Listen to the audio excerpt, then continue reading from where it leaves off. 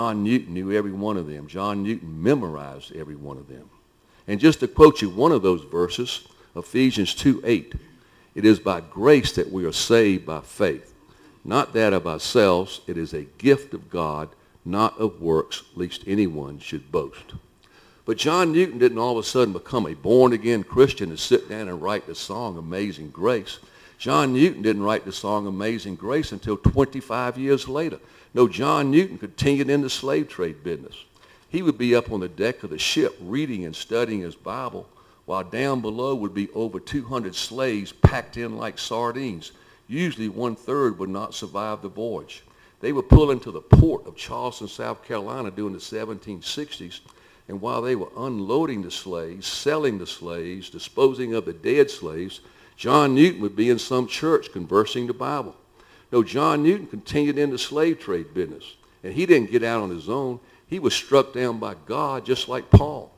You know, the prodigal son didn't come home because he had a feeling of guilt or a sense of responsibility. The prodigal son came home because he was desperate. He had nowhere else to turn except to the Father. Well, Paul didn't become a born-again Christian because all of a sudden he got this feeling. Paul was on the road to Damascus. Paul was on the way to persecute more Christian Jews when he was struck down by God.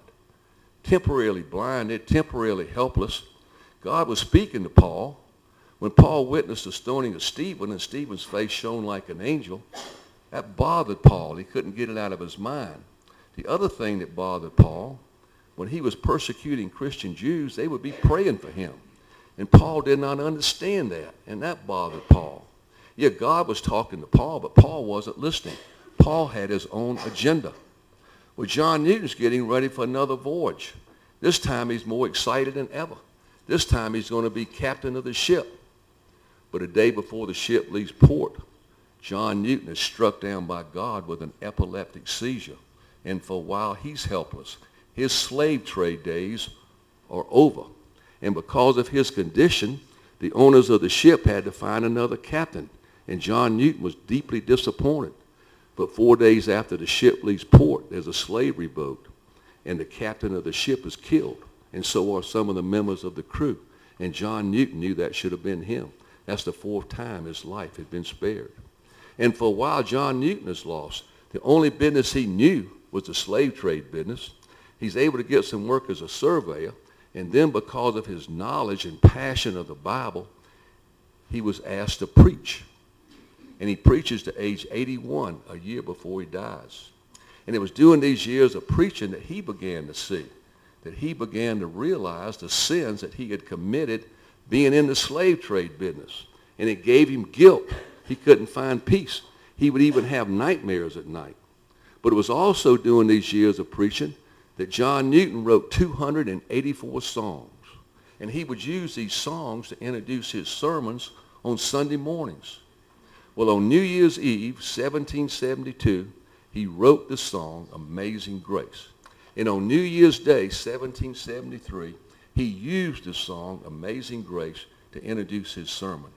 And the sermon he preached on was 1 Chronicles chapter 17. And in 1 Chronicles chapter 17, David is speaking to God. And David is saying, "Why me, God? Why me? Why are you blessing me? I'm a murderer. I'm an adulterer. Why are you blessing me?" And that's the same thing John Newton was saying. "Why me, God? Why are you blessing me?"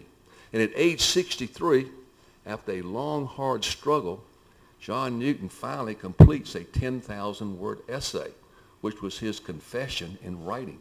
And the name of this essay was Thoughts of an African Slave Trader. And when he finally completed this essay, he had peace. You've heard the saying, confession is good for the soul. Well, it was certainly good for John Newton. But meanwhile, the song Amazing Grace drifts on. It makes a few hymn books. It's become one of many popular hymns. And back during those days, when they would write a hymn, they would try to find a tune to go with the hymn. There were over 20 different tunes put with Amazing Grace before we finally have the one we have today. And the one we have today, we credit Mr. Wesley Walker. Mr. Walker was a musician, and Mr. Walker wrote the tune in 1829. But the last verse of Amazing Grace was not added in 1909. Of course, John Newton never heard it. He had been dead over 100 years. The last verse was added by Mr. Edmund Excell. Mr. Edmund Excell was a music composer, but Mr. Excell did not write the verse. Mr. Excell found the verse in a book written in 1852. 1852, the same year the public were allowed to see that famous painting, The Return of the Prodigal. And some of you may have read the book. Some of you may have studied about the book in American history in high school. The name of the book was Uncle Tom's Cabin. And Uncle Tom's Cabin was given credit for starting the Civil War. And Uncle Tom's Cabin was written by Harriet Beecher Stowe. And Harriet Beecher Stowe was raised in Cincinnati, Ohio. And in 1850, Cincinnati, Ohio was a frontier town located on the Ohio River, the river that separates Ohio from the great state of Kentucky. But also in 1850, Cincinnati, Ohio was a stopping off place for the Underground Railroad. The Underground Railroad, the railroad that brought the runaway slaves out of the South into the North. And Harriet Beecher Stowe's father was president of Lane Theological Seminary. And because of who her father was and because of who she was, Harriet Beecher Stowe had the opportunity to meet the slaves, get to know the slaves, hear their stories, see their scars. And then in 1851, Harriet Beecher Stowe's 6-month-old daughter, Julie, died of the colic. And Harriet Beecher Stowe went into a state of depression. And during her period of grief, she began to realize that how hard it was for the African slave women to have their babies taken away from them at such a young age. And that inspired her to write the book, Uncle Tom's Cabin. And Uncle Tom's Cabin was about a slave named Tom and his master named Simon LeCree. And Tom taught himself to read. And he began to read the Bible. And he became a born-again Christian. He wanted to teach the other slaves to read. He wanted to teach the other slaves Christianity. But Simon LeCree did not want his slaves to learn to read. Simon LeCree did not want his slaves to think for themselves. So Simon LeCree demanded that Tom renounce his Christianity. And Tom refused. So Simon LeCree had Tom beaten to death. And while Tom was dying, he started singing the song, Amazing Grace. And this is when Harriet Beecher Stowe added that last verse. That verse we've heard so many times. That verse we've sung so many times. When we've been there 10,000 years, bright shining as the sun, we know less days to sing God's praise than when we first begun. And the book, Uncle Tom's Cabin, spread like wildfire. It became a bestseller. People felt like they knew Tom. They despised Simon LeCree. They got very passionate about it. And they began to demand an end to slavery. And a few years later, slavery was abolished. And after the Civil War, and before Abraham Lincoln was assassinated, Harriet Beecher Stowe had the opportunity to meet Abraham Lincoln. And Abraham Lincoln said to her, and I quote, "So you're the little woman who wrote the book that started the war." And she replied to him, and I quote, "I cannot take credit for it. It was written by God himself. I was merely his instrument." But meanwhile, the song Amazing Grace keeps drifting on. It makes a few more hymn books. It's being sung by some of the gospel groups. It was even sung by Martin Luther King and his followers when they were marching through Selma, Alabama. And then in December 1970, December, right around Christmas, Jesus' birthday, a folk singer by the name of Judy Collins makes a recording of Amazing Grace. And less than a month later, January 1971, the song Amazing Grace is on top of the charts in America. It's on top of the charts in England.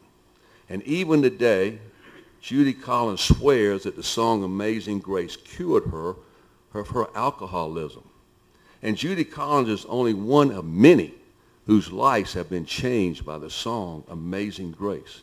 And after Judy Collins sang the song Amazing Grace, it's been sung by so many, just to name a few that sung it in the beginning. Elvis Presley, Dolly Parton, Johnny Cash, Willie Nelson, Aretha Franklin, Mahalia Jackson, Rod Stewart, Sam Cooke. It goes on and on and on. It's been recorded over 6,500 times. That might not mean much, but most songs are only recorded once. Some twice, some 5 times, some 10 times, some maybe 100. But no song's ever been recorded even close to 6,500 times. It's the most listened to song ever written. 3 times it was on the National Olympics broadcast worldwide. 3 times it was sung at the George Bush inauguration broadcast worldwide. It was sung before 4,000 people at the Washington National Cathedral paying tribute to the victims of 9/11, broadcast worldwide. I don't know how many times it's been sung by Bev Shea on the Billy Graham Crusades. It's sung over 10 million times every year at different functions.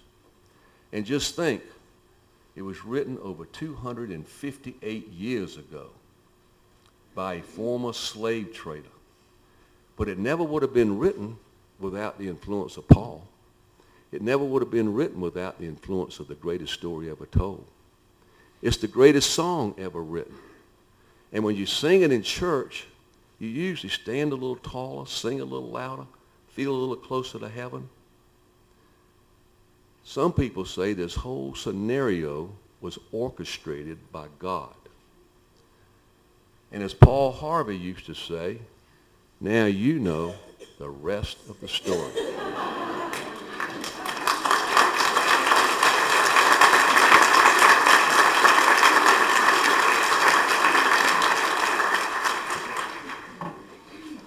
Let us pray. Dear Heavenly Father, we thank you for Paul. We thank you for John Newton. We thank you for the song Amazing Grace. We thank you for the greatest story ever told. And we especially thank you for your amazing grace. Amen. Thank you.